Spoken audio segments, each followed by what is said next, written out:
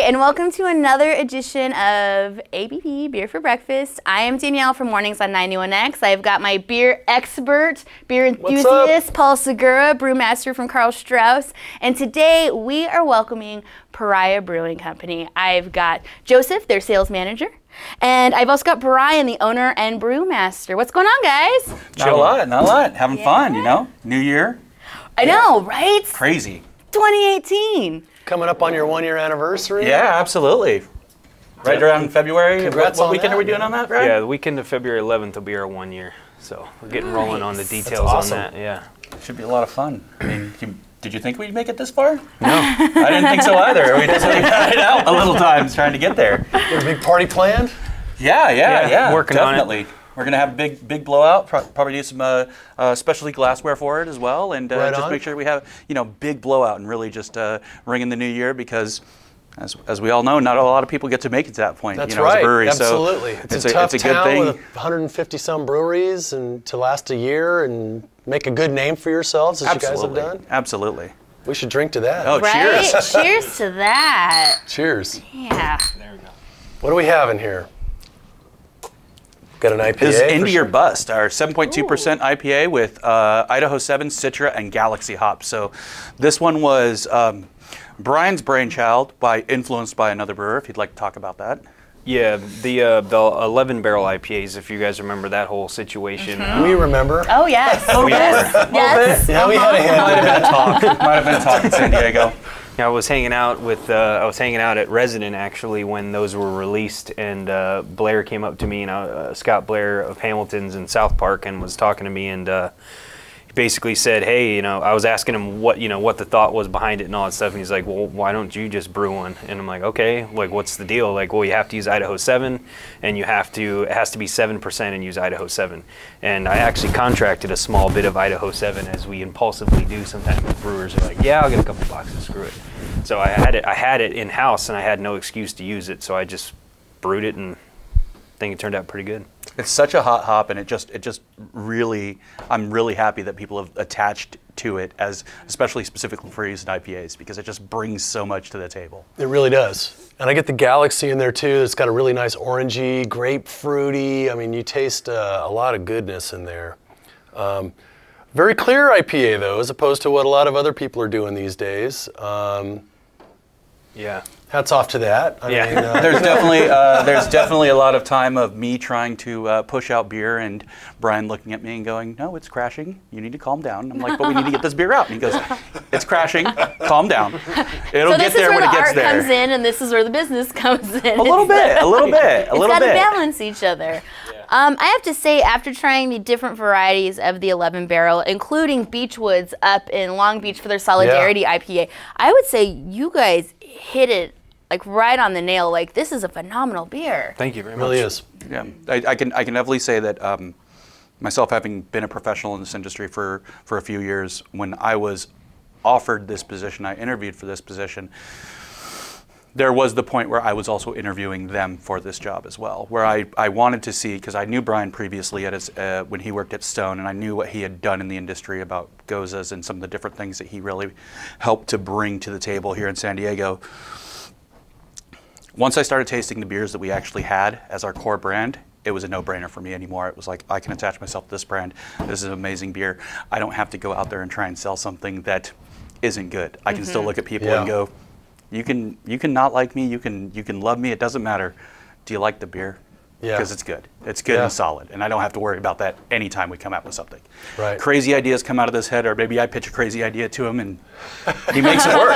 He makes it work. A black Berliner Weiss. Who would do a black Berliner Weiss? We did one, and it's worked out pretty well. It's fun. It's weird, but it was just a pitch, and then this gentleman's head starts rolling around, and all of a sudden I'm like, this is a really dumb idea, but we're going to do it. Wow, it tastes great. Well, sometimes what seems dumb, on paper, you do it, and it, or sometimes it takes a savant like Brian to go, wait, no, this will work, trust me. And then he brews it, and it works out. But I like the fact that you guys are pushing the envelope, and black, whatever. Black Berliner Weiss. Yeah. Right. I mean, and we were talking about this right before we started airing. How I like, I think to some degree, competitions kind of stunt creativity. If you're trying to brew always toward a competition or to make bitters fit neatly into a style, you're not exercising creativity. So Black Berliner Weiss, that's like going, screw the style categories. It was a bet that was basically placed early on with us becoming a brewery. There was a certain number that I threw at Brian about, what if I sell this number of barrels this week? And he goes, that's crazy, but if you do that, I'll let you come up with a recipe. So I made that and then surpassed it a little bit, and he said, well, congratulations to you, and we'll be releasing that beer somewhere about late January, so not too far from now. We're probably somewhere in that area. Yeah. So it'll be a lot of fun, but we basically took a standard Berliner Weiss. We threw some Sinmar at it, really get that darker color in there without giving too much of the roasty flavor characteristic. Right. Yeah. And it's fun, it's interesting, it's the right time of year for something like that, but it also gives you that kind of the master of disguise or even that naughty sauce, like opposite end of it. Take a stout, make it golden. Let's take something bright, tart, and acidic, and let's make it look as black as night and really just have fun with it. Well, for people who don't know what Sinmar is, we should explain that. Let's go with that, right? It's a malt-based product. It's just an extract of roasted barley that's like basically debittered. I learned that the biggest user of Sinmar is the apple juice industry. Interestingly enough, I was to thinking make the apple juice more golden colored. Yeah, because as Americans we couldn't tolerate apple juice being clear, so they have to make it look like what you think apple juice looks like. Yeah. So that kind of tripped me out, and I was like, well, I'm like, who uses this stuff, on large scale? And that's what I found, the apple juice industry. Like, okay, cool. Well, and I think it speaks volumes to have a brewmaster owner be like, yeah, if you do this, go for it, and kind of let that creativity come out and totally be down with it. I feel like you don't see that a lot. There's an entire ethos that goes around our brewery that I don't think a lot of people really understand. They see the name Pariah, and maybe people consciously know that a pariah means an outsider. But when we were speaking about dumb ideas or anything like that, we thrive on that. We don't want you to know exactly what's going to next come out of us as a brewery. You may think it's going to be, oh, you're going to do this thing because that's the trend right now. We'll be like, well, take your trend, we'll top that, and we'll have some fun with it at the same time. And then you can deal with the product that's being put down and tell us whether it's delicious or not. Yeah. We are pariahs. We each individually are pariahs, and together we're even a better group because of it. Well, it's kind of almost, when I think of Pariah and, as you say, an outlier, I almost think of it as the island of misfit toys. Exactly. We're all this kind of misfit trying to figure it out, but we'll do it together. Yeah, every new hire, that's what they're told, is welcome to the island of misfit toys. It's so funny. One of my old jobs, you open the handbook, and that's what it was. It was like, welcome to the island of misfit toys. And I think that it's important that everyone has a spot. I think the beer industry has come to a place where everybody's looking for what's new and shiny, what they haven't had yet. There's a lot of beers out there that have been around for a while. And to offer stuff people have never had before. Yeah, absolutely. Like what people want. That's the next beer that we have right here, with Erotic City. What is this? This is a Belgian strong with orange blossom honey, muscat grapes, and grains of paradise. It's kind of a beer, mead, wine hybrid. It doesn't really fit within a style. Mm-hmm. It is the misfit toy beer, the island of misfit toys. Oh. It really is that beer, and also heavily influenced by a certain purple individual who has passed on, but that's what we'll say of that. Right. Cheers to that artist. Right. Well, cheers to being misfit toys. Cheers. Yes. And pariahs. This has a little bit of a mead-like aroma. Brian's a very big fan of that orange blossom honey, and he can tell you a lot more about that. Yeah, we use it in our wit as well, but this was actually my wife's idea. She said she wanted a beer that was about 33% each between beer, mead, and wine. Obviously, for legal reasons, we had to dial that back to 50%. But yeah, we use a really awesome local orange blossom honey. We use muscat grape, white muscat grape from up north of us in the wine region. And then in addition to our Pilsner malt base, it's a little bit of honey malt in there just to accentuate the honey itself. Grains of Paradise for a white pepper, almost a little bit of a more yeast boosting character. And then we fermented it with the French Saison. Oh, it's delicious. That is really good. The nose on this beer is, I think, what absolutely sends people for a loop. Is you pick up a beer that somebody just served you, and you're like, yeah, I ordered that. Okay, what exactly is going on here? Like, are you pouring me wine? Is this a mead? What's going on here? And it's turned a lot of people that are really not beer drinkers into beer drinkers. It's one of the more popular offerings in our tasting room, actually. Yeah, in our tasting room, it does really well. Over there on El Cajon Boulevard, North Park, it just becomes this thing that people come in and they start tasting Erotic City, and then they just have more and more, and we have to look at them and go, "You're Ubering, right? Something?" Because this is 9%. This is not. This is not your. This is not your dad's Coors Light. You know. This is something that you have to watch out for. But it's complex, and as it warms up, it starts to really develop new layers, and different parts of the profile really start to come out that weren't really there before. And I'm gonna try to warm this up a little bit. San Diego's Erotic City. So I got to ask this, Paul. So if we go back to GABF a few months ago, and they're talking about the Orange Blossom Honey, would this go into that California Common that Strauss won in, or would this go into a different category? So we won for an Orange Blossom Honey California Common, which was in a honey beer category. So this probably could actually, yes, be entered into the honey beer category. Yeah, we put it into Belgian Specialty Ale subcategory C Other. And they sent back scorecards. They said, "This is good, but we don't know what this is." I was like, "I put it in other, we dig it, but we don't know what it is." It's so really even good. for us, when we sent our beer off, it was in the honey beer category, but we had to specify what style of beer, that we added honey to, and it was Orange Blossom Honey. It's funny, I think we must have got it from the same place, because this has the same orangey aroma. Is it Melgy's? Perhaps, yeah. I'm having in, trouble remembering now. It was actually one of our other brewers that bought it. I forget where exactly they are. A Temecula area. Yeah, I think it was. They do a really good wildflower and this orange blossom as well, but yeah. It smells and tastes like it's got orange in it. Yeah. And it's just the honey itself. Yep. And if in the beer industry we can help keep bees alive, why don't we do that? Yeah, right. We like bees. They need our help. Yeah, they need all the help they can get. Beer is agriculture, period.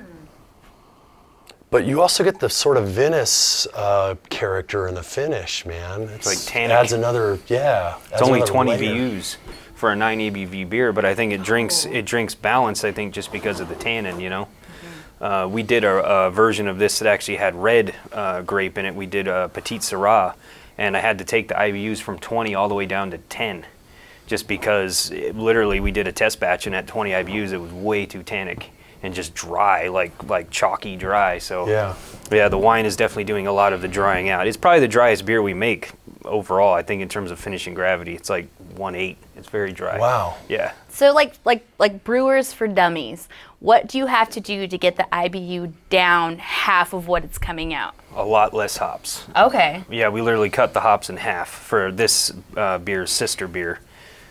Do you lose flavor when you do that, or? No, these are all early hop, flavor hop, so you don't really get any particular character out of the hop other than just the bitterness compounds. Okay. So it's just to balance. There should be no hop presence in this beer at all. Yeah, this type of beer is going to be a very small addition of hops to begin with. This isn't your triple IPA where you're fighting a huge malt bill and you want to make that hop really the showcase of it. Right. This is just a style that you don't want the hops interfering with the other goodness that's in there, though. Right. Maybe you just want all throw that stuff to show through. Handful counts. No, that sprinkle guy. We're just gonna like sprinkle that. the hops in. A little foam bay action going on, maybe. Yeah.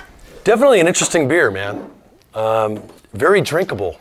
Yeah. I can see you guys turning people on to beer who might be wine people or whatever. And it comes in a teku glass Really? as well. Wait, what's a teku glass? Teku is a type of stemware that kind of flares.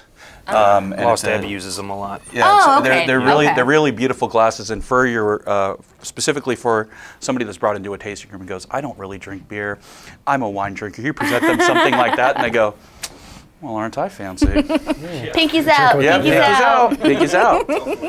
So let's talk about your guys' location a little bit, because you're part of that little pub thing right there in North Park. You know, we've had your guys' neighbors on, both San Diego Brewing and Epic. Can you guys kind of explain what that is and where you are? Yeah, we're right across, basically right across the street from Tiger and directly across the street from Lips.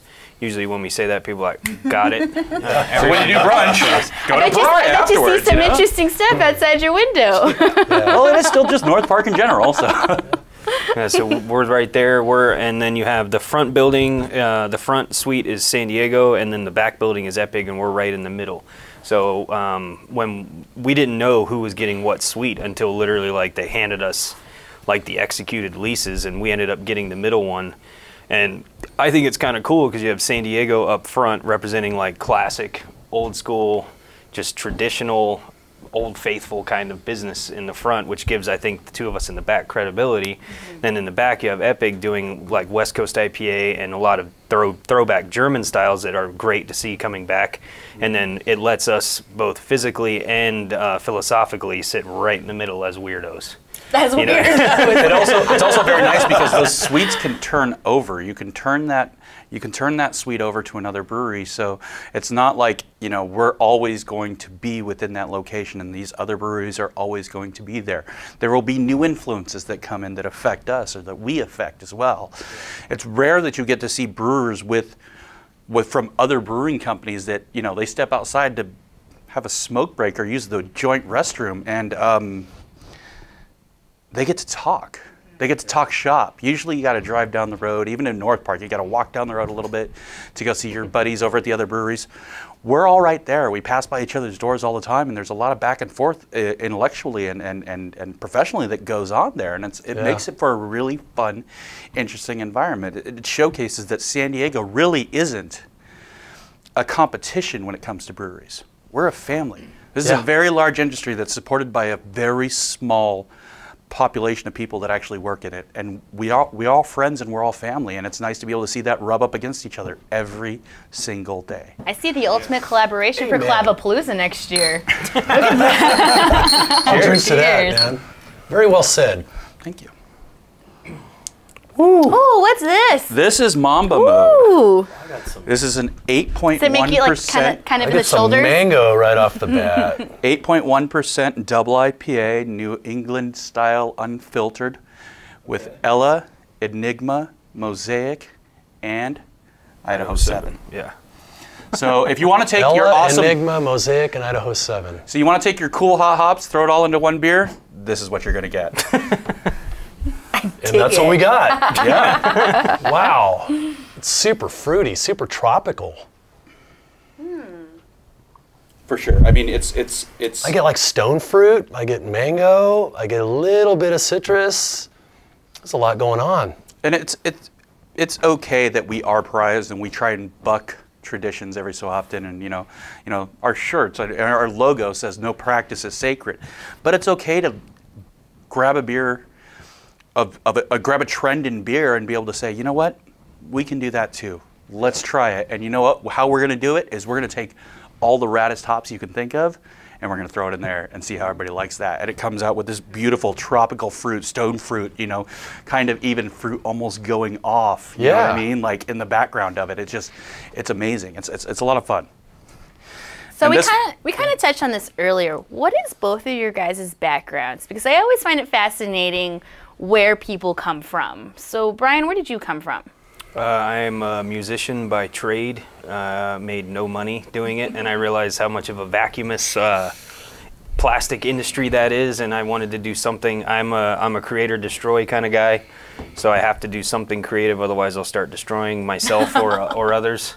And I started brewing beer. I like cooking, so I started brewing beer off of a Food Network show actually, and the bug bit me hard. I was in school for microbiology and chemistry, so that I was going another route, a medical route, but I ended up being able to apply a lot of that to brewing, and I got into brewing by just walking into a brew pub, La Jolla Brew House years ago. Oh, wow. Walked in with growlers of beer and said, here's my resume, I'll start tomorrow. And they said, okay, I'll hire you. I said, okay, you're stupid. All right. So I brewed water for 2 weeks and opened valves and listened and wait until I could hear it, and then run around and figure out which hole it was coming out of, and wrote down the schematic of everything, and then been doing that. I've been brewing for like 8 years, I think, now. Oh, wow. Where did you come from? I'm originally from Arizona.